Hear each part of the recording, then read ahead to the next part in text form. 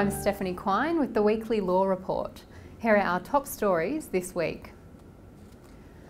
Lawyers acting for thalidomide victim Lynette Rowe secured a major victory against the drug's distributor last week. Slater and Gordon Legal jointly represented Rowe, who was born without arms or legs after her mother took anti-nausea medication containing thalidomide. The multi-million-dollar settlement will ensure Rowe receives a high level of care for the rest of her life. More compensation claims are expected to follow. The release of generic top-level domain names is expected to spark a range of new cyber-squatting disputes.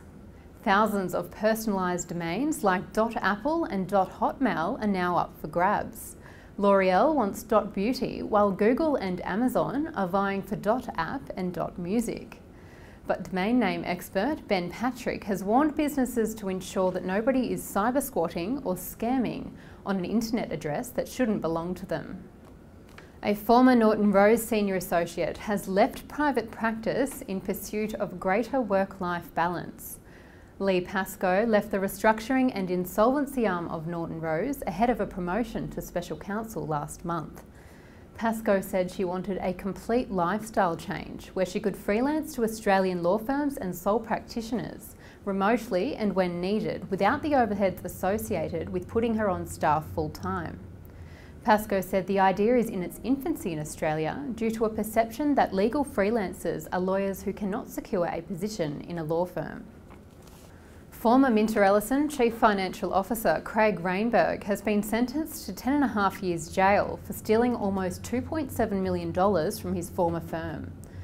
A South Australian district court heard that the 47-year-old regularly stole from Minters over 7 years. He used electronic transfers to direct partner funds into his own accounts.